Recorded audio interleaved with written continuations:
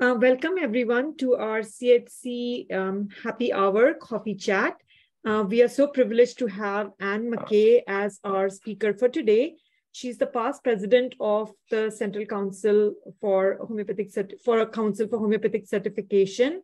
And I'm not going to read off all the degrees behind her name, but I'll give you an overview of all the experience she has. Over 30 years of experience as a registered nurse, as an educator, and as a homeopath.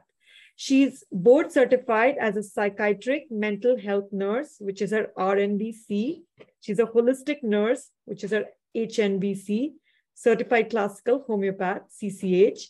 She's a health and wellness nurse coach, and she served as the president of our Council for Homeopathic Certification from 2011 through 2017. And it was during her tenure that she brought a passion for accreditation of homeopathic practitioners, which included the successful initiative for accreditation of the CCH credential through the National Commission for Certifying Agencies, which is the NCCA. And she was responsible for the completion of the first CHC job analysis and implementation of the computerized application examination and recertification processes. And I was privileged enough to work with her on that job analysis committee. And you'll remember our late meetings, our bi-monthly meetings, which would go on. They were so much fun, but we got a lot of work done. And that is responsible for the current exam that we have. So we are so grateful to you for that. Anne was awarded the President Emeritus for the Council for Homeopathic Certification as a result of these efforts to achieve the accreditation for the CHC credential. Between 2004 and 2010, Anne served as faculty member and clinical supervisor for several colleges and homeopathic schools. And she currently coaches the CCH homeopaths with their difficult cases, as well as other holistic nurses in building their holistic nursing education as well as business. So she brings to us over 30 years of experience, and she's going to talk to us about how healthcare professionals, other than those that are homeopaths, can incorporate homeopathy in their practice and can get certified, and what the scope of practice is for all of us CCHs in states that have and in states that don't have the health freedom laws. So I'm so pleased and honored to give you guys Anne. And please take it away. Thank you so much for being here with us. Thank you, Yashi. That was very overdone, but thank you. I think it was underdone. I beg to differ. And I could sit here and talk the whole hour, this happy hour about you, but you know, well, thank you. I appreciate it. It's nice to see a lot of people here who some names I know and some names I don't. I'm assuming that some of you are certified and some of you are not. And that's that several healthcare professionals might be here, I hope, so that I can gear what I have to say to you to entice you to consider being certified as a homeopath. You know, as I was meditating about what I was going to say today, I recollected a seminar I attended in about 30 some years ago with Dr. Andrew Weil, who at the time was just getting integrative medicine off on the map and off the books. And one thing that stuck out in my mind, and I believe it was at an American Holistic Nurses Conference that he was the speaker, he was talking at that time about holism. You know, what is holistic medicine? What's complementary and alternative medicine? How do these things work in traditional or allopathic medicine? And I recollect very clearly that he said, all of these modalities or therapeutics do not focus on what is important, and that is patient-centered care and using everything we have at our disposal to help clients and patients. And that stuck in my head for over 30 or 40 years. And it was at that time that I was chapter leader for the state of Rhode Island for the American Holistic Nurses Association. And one of my goals at the time was to bring homeopathy into holistic nursing, which they weren't ready for, and I don't think we were ready for either. It was just premature on my part. But one of my passions has always been to get homeopathy within the international and national healthcare setting. And so that's one of the big pushes I had for All Out Massive Action to get the CCH credential accredited, which we did in 2016, and it was just reaccredited this year. So one of the things I want to talk about is what happened between when Dr. Wheel talked about that many years ago in the 1990s. It was probably mid-90s when I heard that. And today, in terms of integrative healthcare and integrative medicine, and that is the National Institutes of Health recognize what they used to call complementary and alternative medicine. It was the National Commission for Complementary and Alternative Medicine, which has now changed. It's now integrative medicine, but it's on the website for the government NIH website, and there are 5 specific therapeutics that are considered integrative. And I'll start with the last one, which is ours, Whole Health Systems, which is homeopathy, Ayurvedic. Those are systems that have come along and been independent, holistic medical systems that have flourished and over the years and have been around for quite a while. They're still considered in the United States, not as much in Canada as traditional and emerging professions. I don't think homeopathy is an emerging profession, but apparently the NIH does. Excuse me. I'm just getting over some kind of a bug and don't want to lose my voice here. So, you know, homeopathy fits very nicely into the integrative healthcare landscape. And part of what I see is that the CCH credential can help us get there as well. Once we are accredited as a credential, then we can take that and use it to get into hospitals, clinics, offices, and other traditional and allopathic and conventional medicine to be incorporated and used, as I said, in whatever way is possible for the patient or the client. I don't have a lot of faces here, but do we have an idea of how many people here are certified, working to become homeopaths, just interested in? I think Michelle, she on a daily basis talks to people who reach out and they are in different stages of preparing for the exam or just finding out about it, or those that have taken the exam but have not maybe cleared it and are retaking the exam. So, but she has the numbers, so we would be able to give those to you towards okay. the Yeah, I see a couple of people here who I know are certified, and then I see some names that are not familiar.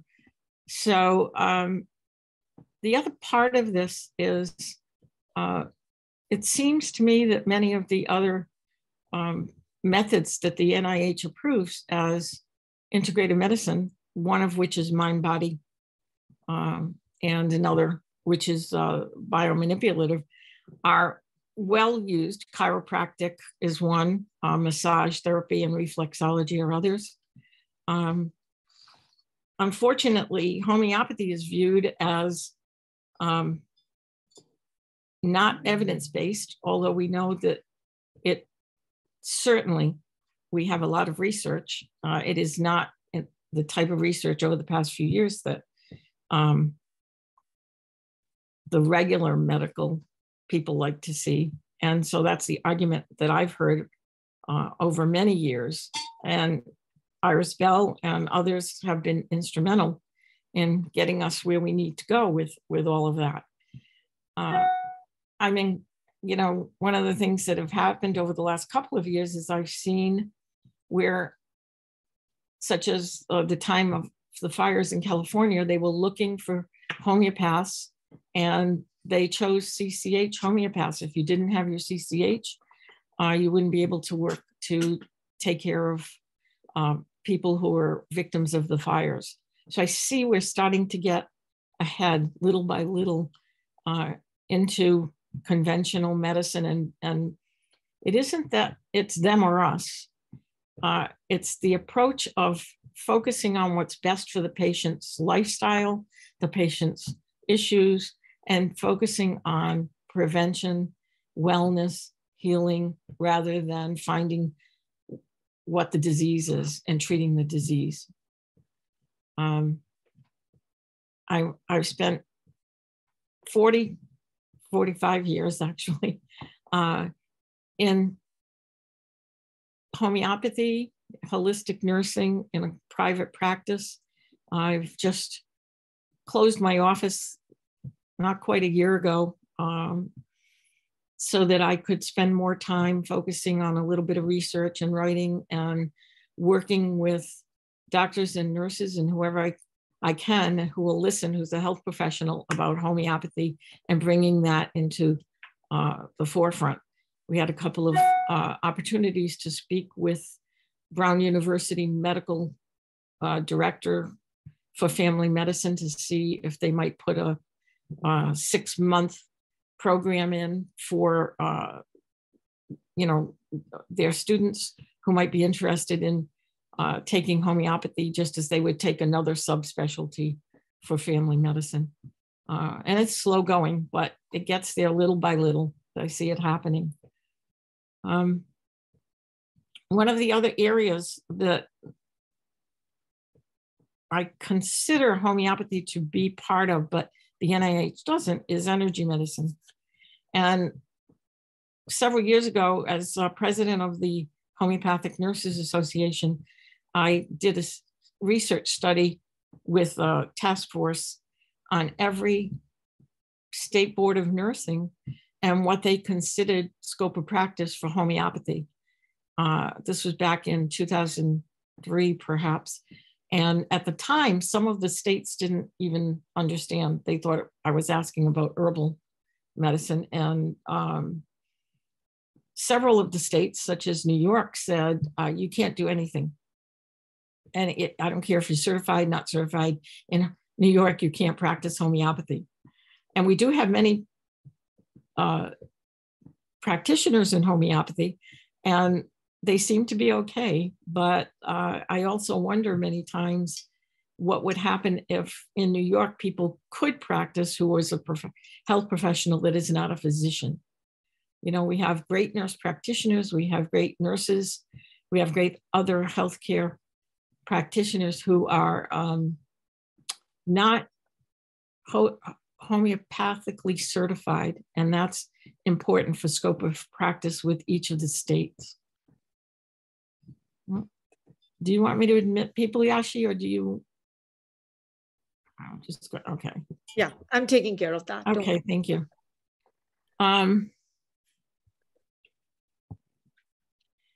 Where was I? Let's see. You were talking about the state of New York and if people were able to practice in New York. I had another experience with Connecticut as well. The Department of Health wanted us to, the CHC, to come in and discuss things. And there was a physician on that Board of Health that was grilling me, was like the Inquisition. And the facilitator of that particular meeting said, could you just give her a chance and slow down and stop badgering her before she finishes what she has to say? Excuse me. So, you know, it was obvious to me that he certainly either didn't understand or his awareness of homeopathy wasn't where it needed to be to allow people in Connecticut as consumers to be able to utilize homeopathic practitioners. You have to work under a physician there. And unfortunately in Massachusetts, in 2015, right around the time the FDA had their hearings about homeopathy, the Board of Nursing slid in homeopathy in the holistic nursing practice statute that said you have to work under a physician if you're a homeopathic nurse, which sent me reeling because up to then it hadn't been. And I spent quite a bit of time and energy trying to write letters and get to talk to them, but they had already set the stage. So, you know, we find that we have 11 health freedom states. Many of them, even if you are a healthcare professional, you need to have this within your scope of practice or show that you're have advanced knowledge of it, which the CHC certification would provide. Sorry, my voice is going here. Let me think of what else. I have a couple of notes here. So just looking at what's called integrative today, as I think about the last 30 years and where we've come from, you know, integrative medicine being considered holistic or complementary, it's an expansive process that includes not only the client's issues, but their lifestyle, and it's mind, body, soul, environmental, social, spiritual. It includes everything. And that means we use everything at our disposal to take care of the patient. We don't say throw out medicine. We don't say we're going to throw out, if you're, you know, using traditional medicine, you can't use integrative medicine. It's all part of one thing, and it should be multidisciplinary. And that's still, excuse me, that's still a hard thing to crack. It's happening little by little, but it hasn't fully come to bloom where a multidisciplinary team works together to take care of the client. Excuse me.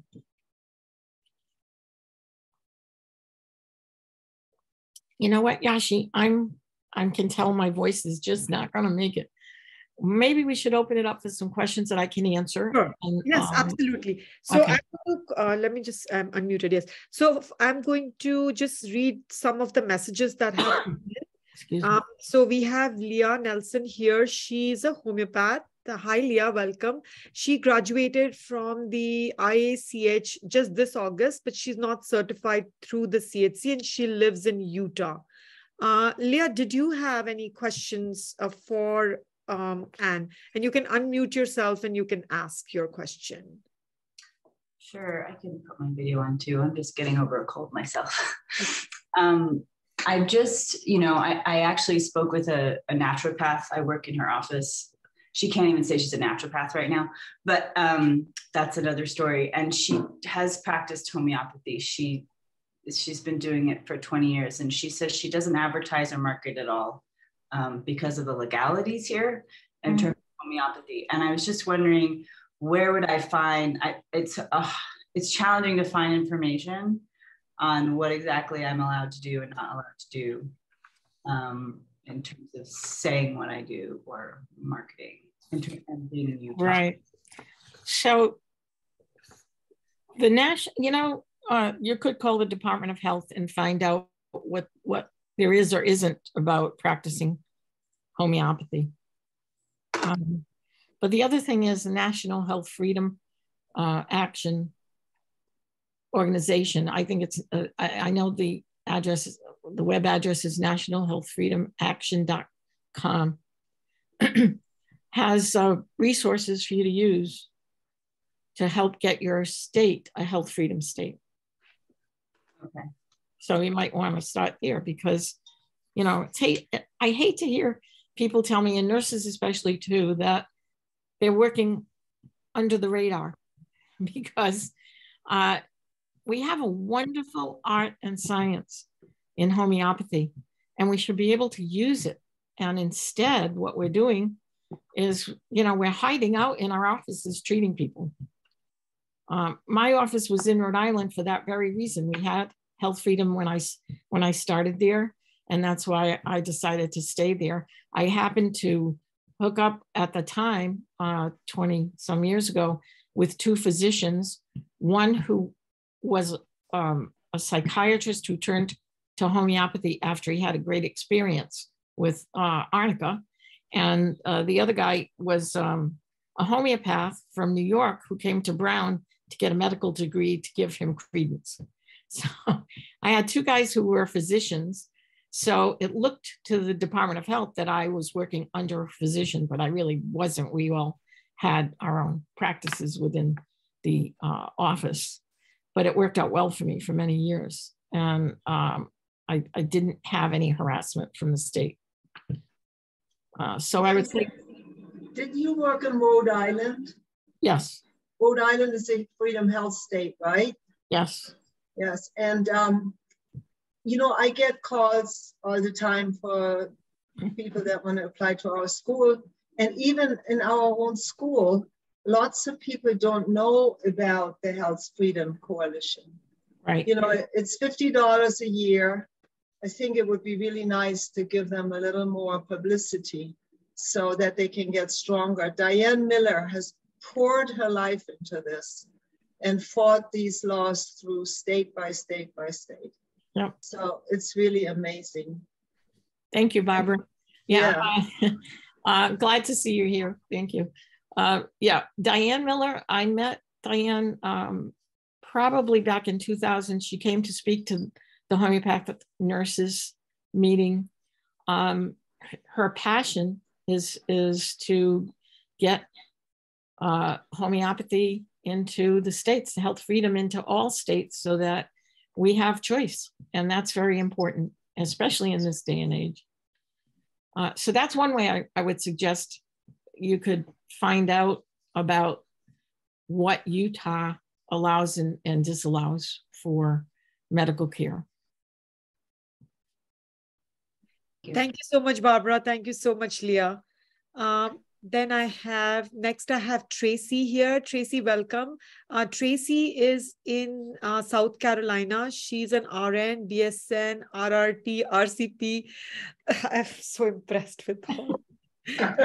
She graduated with homeopathy from the Homeopathy School International recently, and she is taking her CHC exam in April of 2023.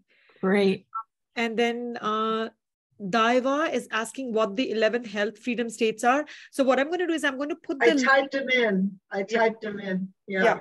But I'll also add in the link when I get a chance of the National Health Freedom Coalition that everybody's been talking about. So I'll put the link to that website, and that has the 11 states and also which year each of them got their health freedom status and what was the law that gave them that status. So I'll add that in. And thank you, Barbara, for typing up those states. I can just read them off because I had written them down earlier. Rhode Island, Oklahoma, Idaho, Minnesota, California, Louisiana, New Mexico, Arizona. Both of those states, New Mexico and Arizona, have homeopathic medical boards. So you would be an assistant that has, I think you may not have to take a test, but you have to work. Your license would be to work under a homeopathic physician. Colorado, Nevada, and I think I missed one. Idaho? I said Idaho. Oklahoma, Minnesota. Oh, Maine is the recent one. Maine. Maine was 2019. Yes. And we have our current president of the CHC, Sheetal Tiwari. She's here, and she's a step ahead of me. She already has put the link to the National Health Freedom Coalition in our chat. So if you click on that, that gives you all the states as well. Thank you. Sheetal. Thank you. Appreciate that.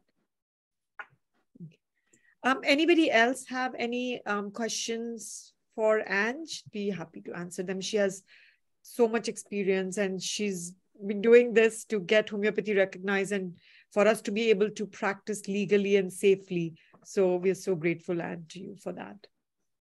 Thank you.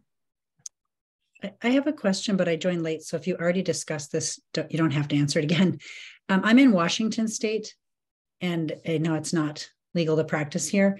A lot of homeopaths here who are trying to practice openly are looking at things like registering their business as an LLC in a health freedom state, and using a registered agent, and conducting virtual business only, not seeing people in person in their state, things like that. And I was wondering if you had any advice about how to, manage that or navigate that. I guess even that's a little tricky, because over time, if people find out you really are in Washington and say you get a client who's in Washington, even if your practice is registered, say in Arizona, you're still technically kind of both in Washington. So it's a little tricky. I mean, I moved here last summer and I kind of stopped my practice and have been slow to get it going again, because I just don't feel totally, comfortable openly, like advertising or whatnot. Right. So, I know that's the big issue here. And there is a great Washington Homeopathic Society. Have you joined? Yes, I have. And I'm going to talk to them a lot more. Yeah. And I know a few years ago, one of my friends was, I don't know if she was on the board, but she was part of that organization, and they were working to see if they could get health freedom passed. And there was a glitch through the Senate, I think. Yes, you're right. And actually, I within that state, Homeopathy Association, they have a conference this weekend, and they're doing a breakout room on legalities of practice. So I got really excited about, I want to go to that. And they said, do you want to help with it? And I was like, well, sure, but I don't know what I can tell them other than the things that you can't do. So last week I was in a meeting with a couple of people from the state association with Diane Miller. And they were asking her, like, what happened with that, safe harbor law and all that. And from what she said, it didn't pass, but there's somebody who was in the state senate or whatnot that was kind of like against homeopathy and would stop all those. But we were looking it up just last week, and that woman is now gone. Great. There's a new person in her place. So Diane was strongly encouraging us as an organization to get it going again. And she said she'd help. So maybe in the next 5 years, we can get something passed in Washington, because it's really a problem here. Yeah. I don't know. It's a problem in many states. And, the other thing is, the safe harbor laws are better than licensure. When you get acupuncture was they were about 15, 18 years ahead of us, but they went through this whole process. And when you have a licensure process, then you become really the handmaiden of the state or the Department of Health. Whereas with certification or something that shows that you're competent, that you have the ability to be able to treat clients in an ethical way without having to be licensed for it, to me is the best of both worlds. And that's what Diane's been working for years. Yeah, so, that's freedom. Yeah. It's that freedom that we need to keep. Right. And not let go. Jerry Cantor is an acupuncturist, homeopath, who's written a few books, and his latest book out that he sent an email to me today about, I haven't taken a look at the email totally, has to do with all of this. Okay. We're hiding, we're letting. I actually got his email today, and I didn't look at it yet either, but I saw it and I was like, I wonder what Jerry's doing, because I was on his email list from before. But right. Oh, good. I'm glad you mentioned that. So I'll actually read it. Yeah. So yeah, thank you. I wish I could give you that's okay. And another quick question: have you talked at all, or do you know about? People keep telling me like, you should register as a private membership association. I don't know if you know much about that, but I've kind of looked into it, and I'm not 100% convinced it would totally protect me if someone tried to sue me for practicing homeopathy in Washington. So I'm probably not going to do that. But it's becoming a little more popular that some of the newer graduates are all getting into this PMA stuff. And I just don't know if anyone in this group here on the call has any information about that. I don't. Does anyone else know? I'm not familiar with that. Okay. No, sorry. Okay. Thank you. Yeah. Thank you. Anything else? Did anybody else have any questions? If not, I have one question. And when I remember when we talked about putting this, having this happy hour on this topic, I had asked you about about the remedies, because that's something that I get asked a lot, especially with the new graduates and also with the new homeopaths that come in from other countries and want to start practicing here. So obviously, I always recommend the NCH, become a member of the National Center of Homeopathy, become a member of NASH, and then of course get certified through the CHC. But what is safe and what is not safe in getting remedies, dispensing remedies, keeping remedies in your like office, giving them out from there, mailing them? Like, if you can touch upon that, I think that is a topic that I think everybody has questions on. So when I first started, I have probably a 7-foot tall cabinet with my remedies.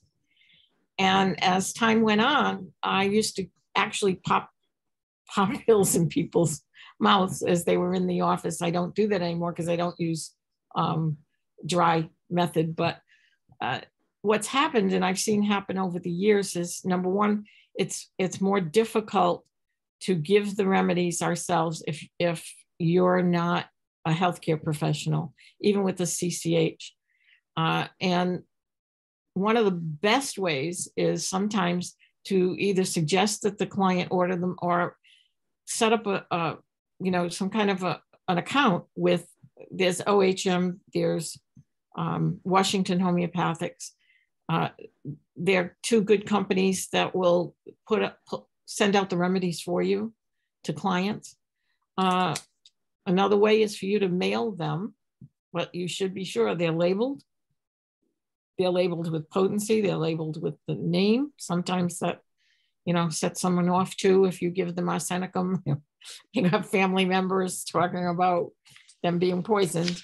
So part of what you have to do is figure out what goes on in your state and how, like in New York, I'd be very careful. I wouldn't send remedies myself. I would suggest that they purchase remedies from a reputable homeopathic pharmacy. Highlands, standard process used to be one of my go-tos, and they've totally revamped everything, and you can't even buy single remedies from them anymore. So, it's things like that I see happening, that as time is going on, I think we need to be a little bit more careful with remedies. Can I say something about that, Anne? Sure. So health food stores sell remedies. That's completely legal. So what we suggested to our students at some point was to just get a sales tax license in their city and sell the remedies. And you would make a separate, write a separate invoice for the remedy, and then you have to declare that as your income. But then it's like any health food store would do. By the way, Barbara, thank you. This is Barbara Seidneck. She's the director of the Homeopathic School International, who's been around a long time.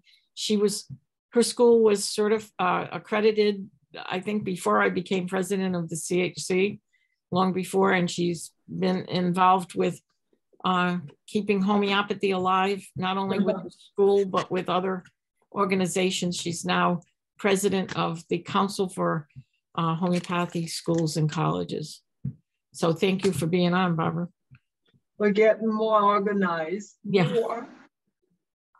Thank you. Thank you so much, Barbara. We really appreciate it. Okay.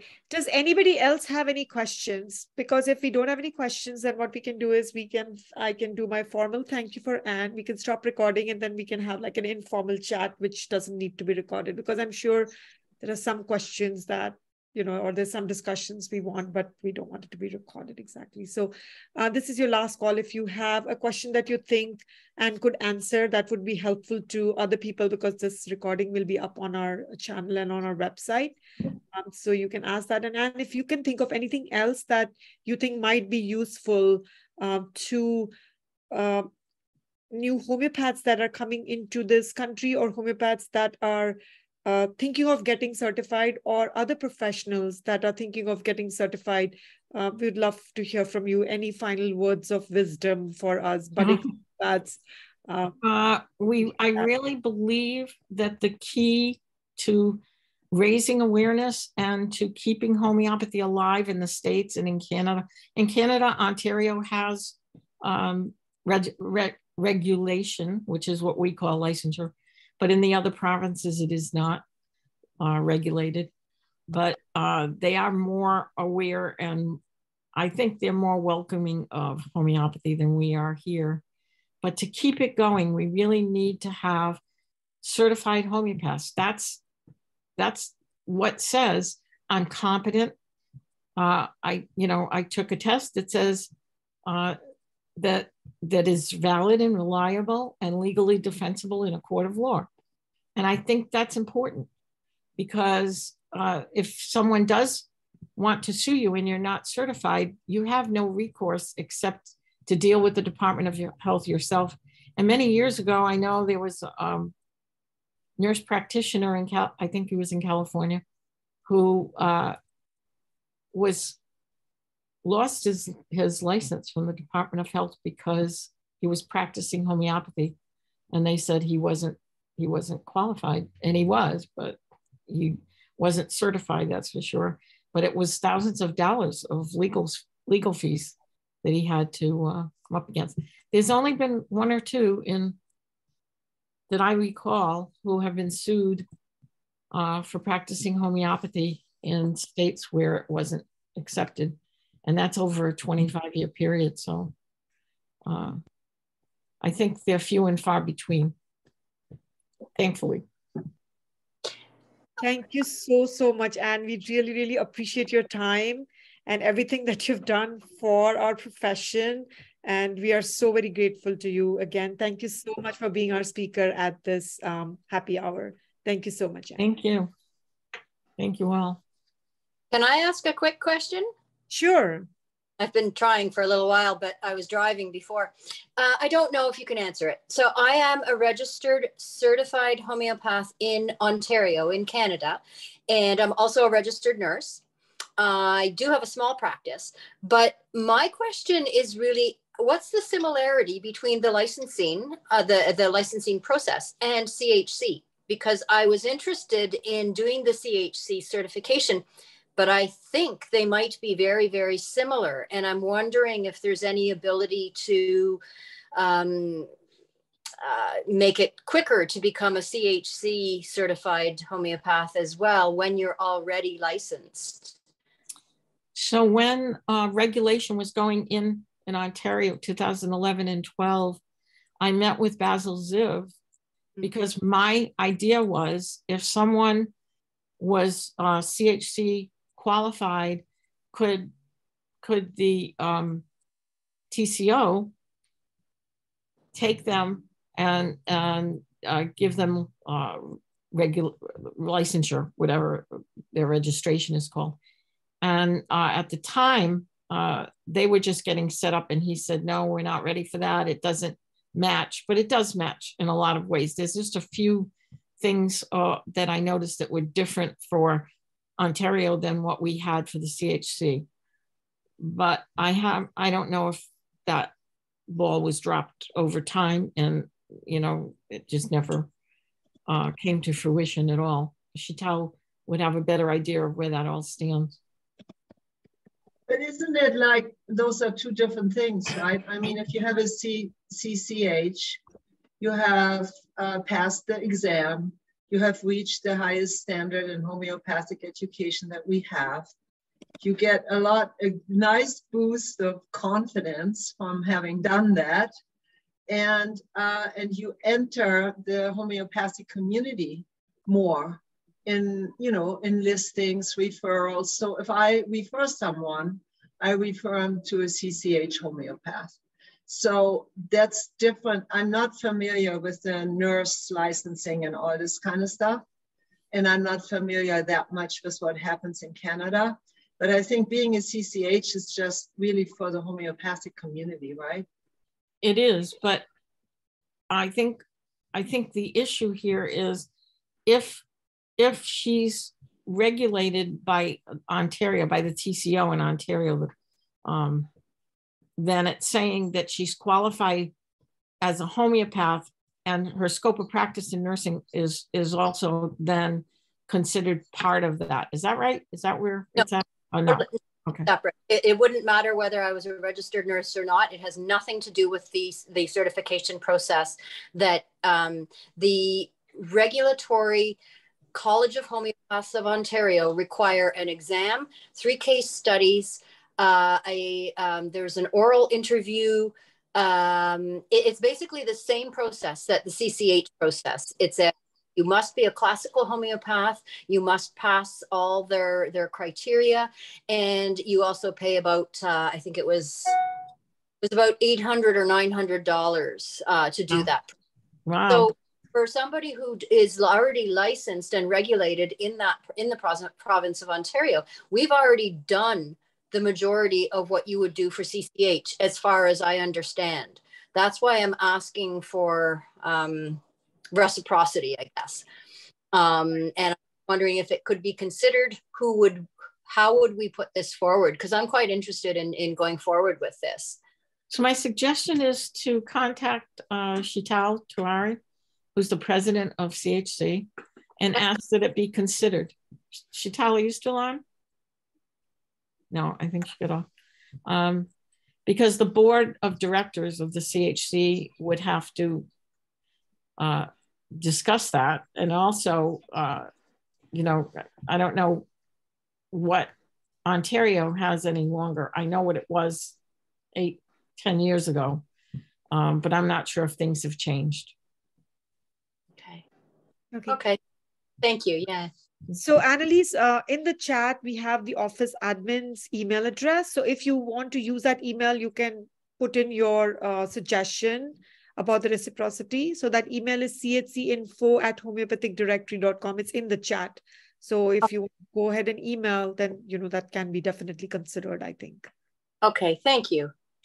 I have one last question, and then I'm going to say my final thank you, and then we'll open it up to like our informal chat. We have a homeopath here from India, Veena. She has graduated from the Homeopathic Medical College in India, and she is right now in Mississippi. So she has the same question, that can she practice homeopathy if she gets certified to the CHC as a CCH? So having your CCH does not supersede state statutes. She would have to contact the Mississippi Department of Health and find out what their statute is or isn't. Sometimes they don't have one. So she can just practice until she's told she can't.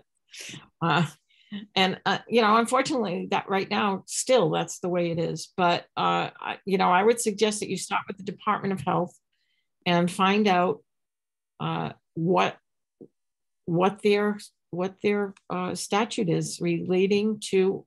I would start with asking about alternative and complementary methods, and then maybe bring it to homeopathy. Just so that she's not red flagging herself, you know. So she could ask as if she's going to that state and wants to know what it might entail if she lived there and worked there. This is why we love you, Anne. You always give such practical advice to us. So thank you. Thank you so much. And thank you, everybody, for attending. We appreciate being here. And thank you, Anne, for all the information that you shared with us. Thank you. Take care, everyone.